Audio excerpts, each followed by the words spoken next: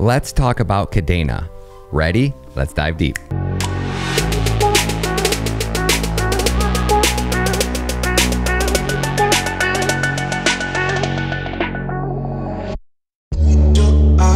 Kadena currently has a circulating supply of 171,287,601 coins out in circulation. If we take the circulating supply, we multiply that by the price, that gives us a market cap of $1 billion.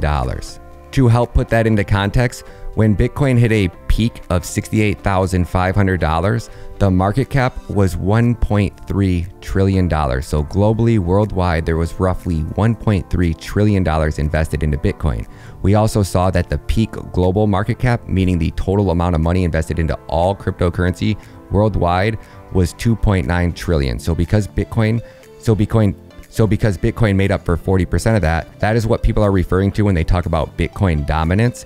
The amount of money that was invested into Bitcoin versus the rest of the cryptocurrency space. If you invested into Kadena today and the price is $6.15 and the market cap is $1 billion, for you to 2x on that investment and for a price to hit $12.30, the market cap would need to be $2 billion. For you to 10x on that investment and for a price to hit $61.50, market cap would need to be $10 billion. 20x on that investment, $123, $20 billion. For you to 100x on your investment, if you invested in Kadena today at $6.15, for Kadena to 100x and hit a price point of $651, the market cap would need to be $100 billion. Now, the next thing you're most likely going to ask is, well, have any other big layer one projects ever had market caps even close to 100 billion? Absolutely. We saw Ethereum hit a market cap of 675 billion. We've seen Cardano at 94 billion. We've seen Solana at 80 billion. We've seen Shiba, a meme coin, $41 billion. Luna, we saw at 36 billion. Avalanche, 30 billion. And last but not least, Baby Doge, a new project that's fairly new, has a market cap today of $500 million.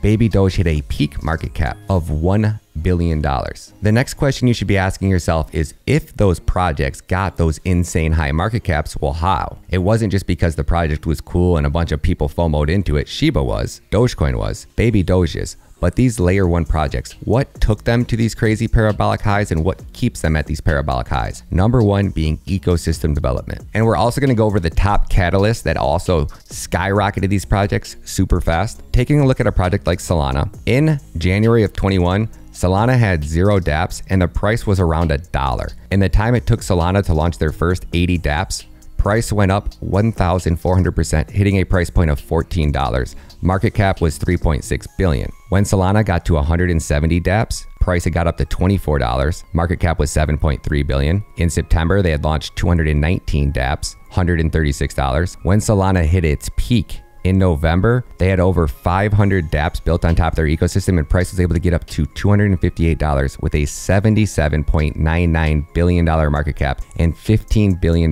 locked in DeFi protocols. Phantom was around 2 cents in January. By the time they got 14 dApps, price was 39 cents. In May, they had 55 dApps. Price was 34 cents. In August, 125 dApps, 86 cents. Phantom hit a peak in March of 2021. They have over 200 dApps built on top of their ecosystem. They peaked out at $3.30 with a market cap of $8.4 billion. Avalanche, same thing. Avalanche started off around $4.40. In a little over 3 months, price had ran up to $28, 76 dApps, $26. Market was super bearish. That was right after the bull run ended. September, $57, 173 dApps. November, 254 dApps, $88, and the list goes on and on. So if we swing over here to these charts, we take a look at Kadena. Kadena is currently sitting at a price point of around $6.35, and it's going up pretty quick today. I think people are starting to realize what potential Kadena has. We saw the Binance listing. It did absolutely nothing. A lot of people are posting on Twitter every day, I'm tagging Coinbase until they launch Kadena. We don't want them to launch Kadena now. We want them to launch Kadena a month after the Bitcoin halving, or 2 months after a huge NFT project launches, or any type of bullish market momentum. When the market's bearish like this and Bitcoin's running down or sideways, getting listed on an exchange is going to pump the coin, but because there's no infrastructure to support it, it'll just drop back down. Why did Kadena drop down from $28? Because there is no infrastructure to support that. There's no flywheel of people going out and buying projects. So for Kadena to 10x right now, I would say that there would need to be 50 dApps on top of their ecosystem.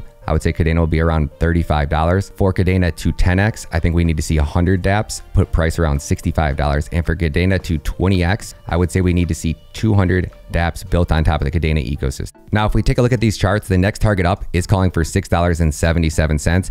But based off of market structure, just because Kadena's been running sideways, the whales could be ready to manipulate you. So it could go up to 677 and then be target back down to the downside. I say anytime Kadena's in the $6 price range, that is the buying opportunity of a lifetime.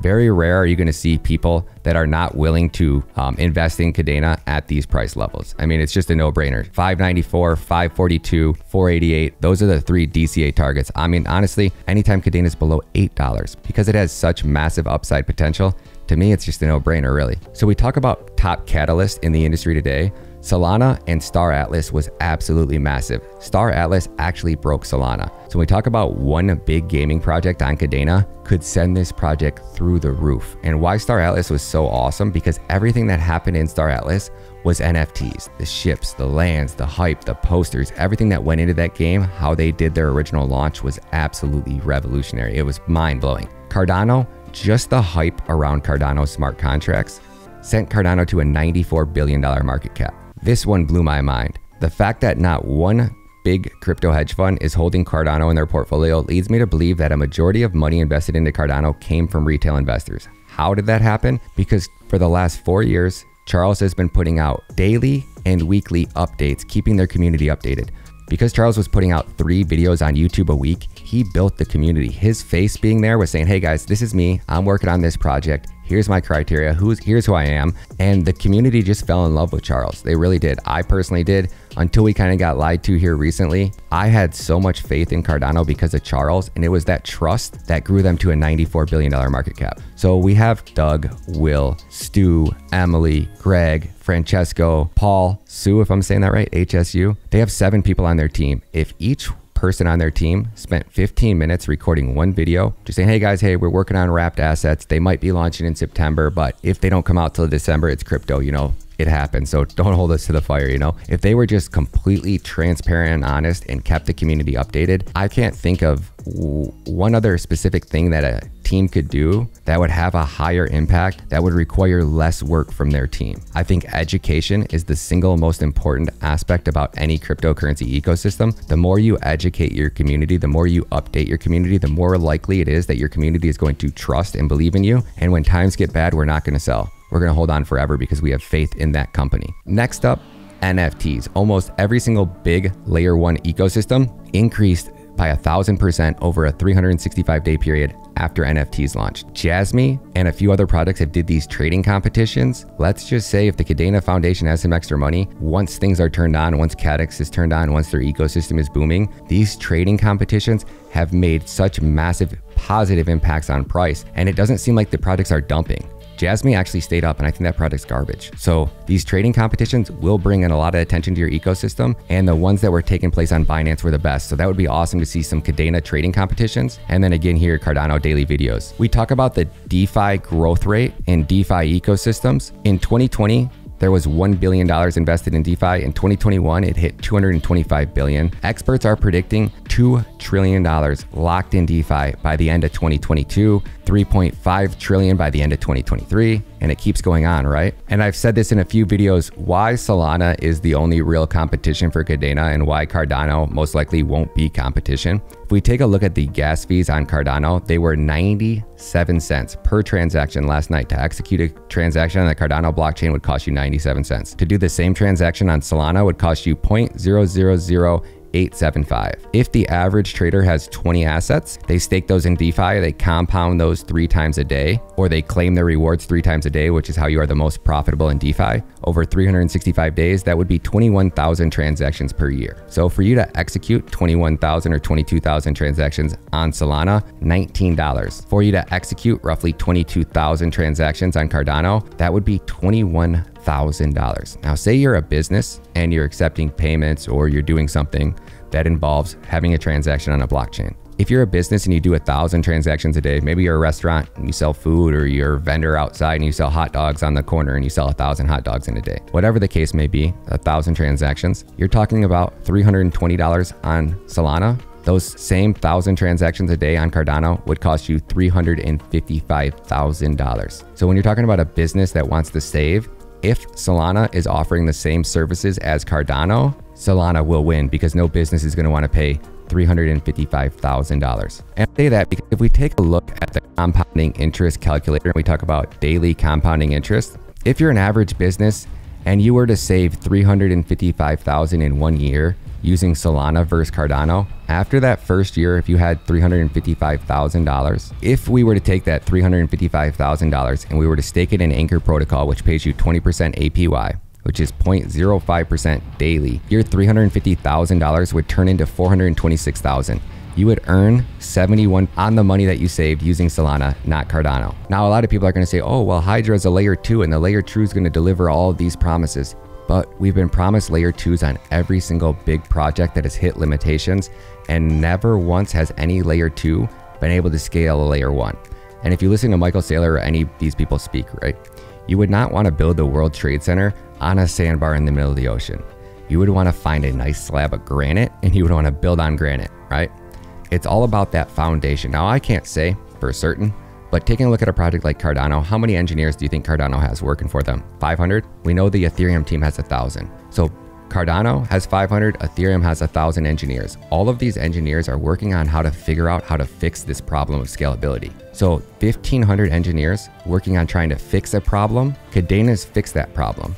So as the Kadena team grows and scales, they will have the same resources as Cardano and Ethereum, meaning they could hire 500 or 1,000 engineers and have those engineers working on building, not fixing or trying to repair or solving problems, but actually building the future of the industry. So once Kadena starts to scale, you probably won't see 1,000 or 500 engineers trying to fix the blockchain trilemma or trying to build a layer 2 that rolls this up and scales this, because Kadena built the foundation layer. Now that the foundation is there, the possibilities are really limitless. Now it just all depends on, can the Kadena team incentivize people to build on top of their ecosystem. Currently, Kadena has 4 dApps built on top of their ecosystem. Price is $6.14. Market cap is $1 billion. They currently have 7.9 million locked in TVL.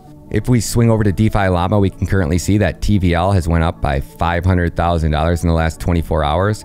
And we have 4 applications: Babe, CADX, Anadex, and KD Launch. And this is where it's critically important to understand that. And even though Avalanche claims that they have 500 dApps built on top of their ecosystem, when an asset bridges over to your ecosystem, it doesn't really bring that much value. It definitely adds value, but it doesn't bring in massive resources or utilization of that underlying asset. For example, when Platypus Finance launched on Avalanche, how did you buy that asset? For example, you would have to buy Avalanche. So you go over to Bybit, buy your Avalanche, you send it over to your wallet, then you go on to Trader Joe and you buy that asset during their initial DEX launch or their IDO. The idea is that you need that underlying asset, being Avalanche, to take it and go buy the low cap gem. So every time a low cap gem launches on Kadena, people might be selling Ethereum, going and buying Kadena, and then bringing that Kadena into CADX and then buying that low cap gem. Same with every NFT launch. Anytime an NFT, when the Kadena Kongs launch, might be $500 by then, but you're gonna need to go grab some Kadena and go